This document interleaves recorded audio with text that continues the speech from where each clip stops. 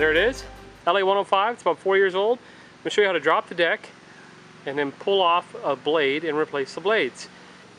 It's not really technically challenging. Your average homeowner can probably do it without much trouble, but it's always nice to see something done before you drive for the first time. So that's what I'm going to do today, is show you step by step how to drop the deck off a John Deere garden tractor. So I'm doing this because I hit a stump last fall and bent the heck out of one of the blades under here.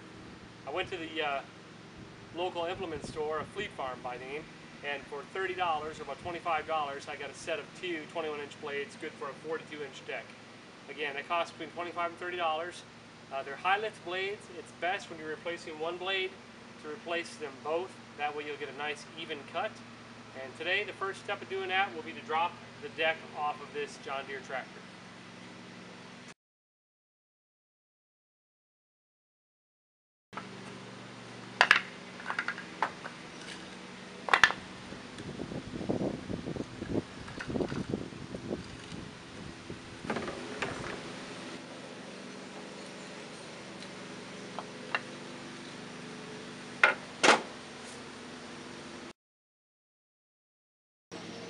Okay, from the rear left, holding the deck up right here, we've got a cotter pin, just pull straight up. You might want to use gloves. It's easier to forgive a slip wearing gloves than to scrape a knuckle. Pull that out. Just give it a fairly good pull. There's one.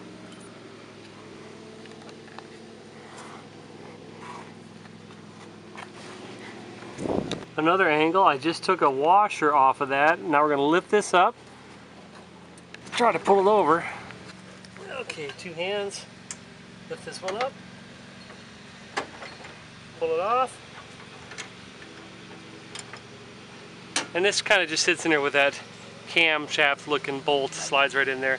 So keep the screws and nuts together. We're going to put them back on in about half an hour. Alright, the next one is underneath where you put your feet, and it holds that black iron, flat iron piece. And I don't know if, yeah, you can see it in there. I'm going to try to reach my hand in there. Pull that straight out. That iron support should pull out. It had a little, there it goes, and that's just going to clank down. And I'm trying to get the little washer that came off of it. There it is. There's a little washer, so we're going to keep these parts together. On the cable, we're going to pull this little pin out.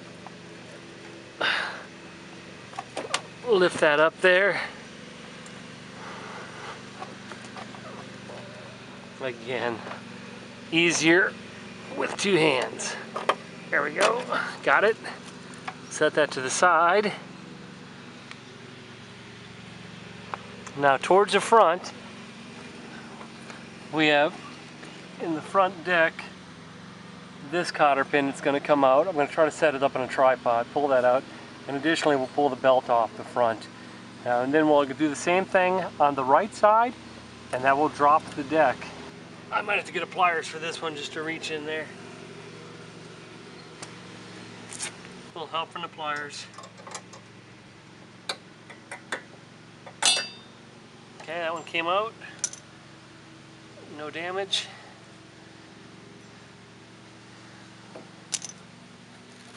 Now we'll loosen up and take off that belt, feed it around the pulley.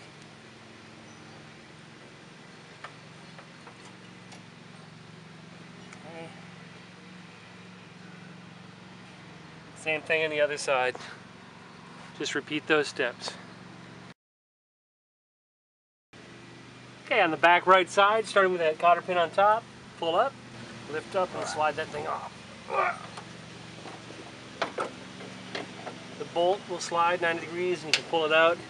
Just put it where you're going to remember how to put it back in. Second one on the right side is that flat iron bar. Pull that cotter pin out again. Hopefully that's in camera view. Pull that out. Should be a little tiny washer on there. There it is.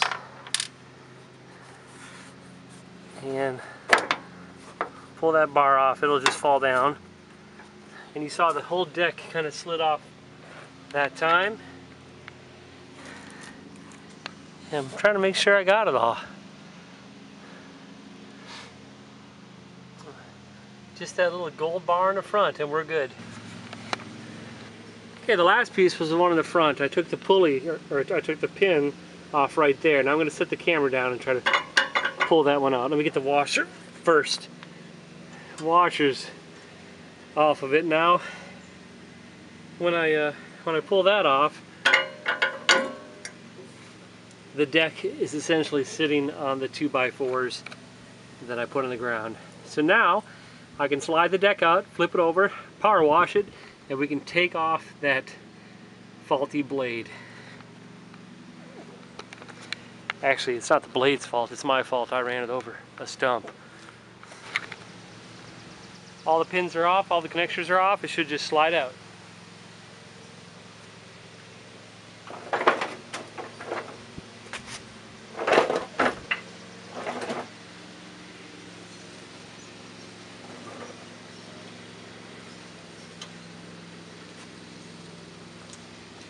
I always forget one thing. That middle pin that was attached to what looked like a throttle cable, that goes from the cable to this tension spring, goes right in the middle. So as you start to pull that off, actually push that through and let it go.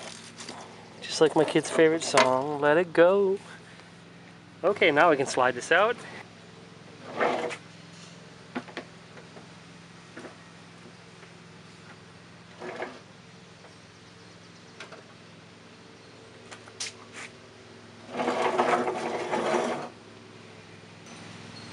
Okay, that's it.